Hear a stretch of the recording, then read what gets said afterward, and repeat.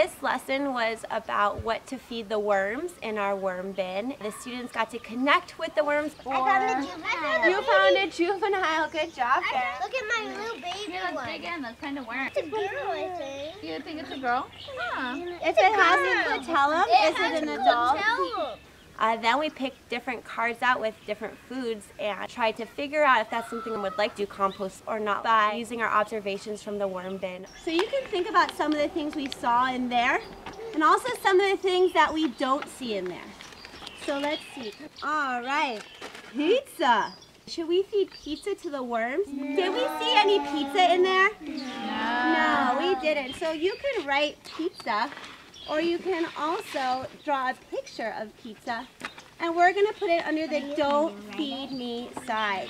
Did we see any eggshells in our worm bed today? Yeah, we can definitely feed them eggshells.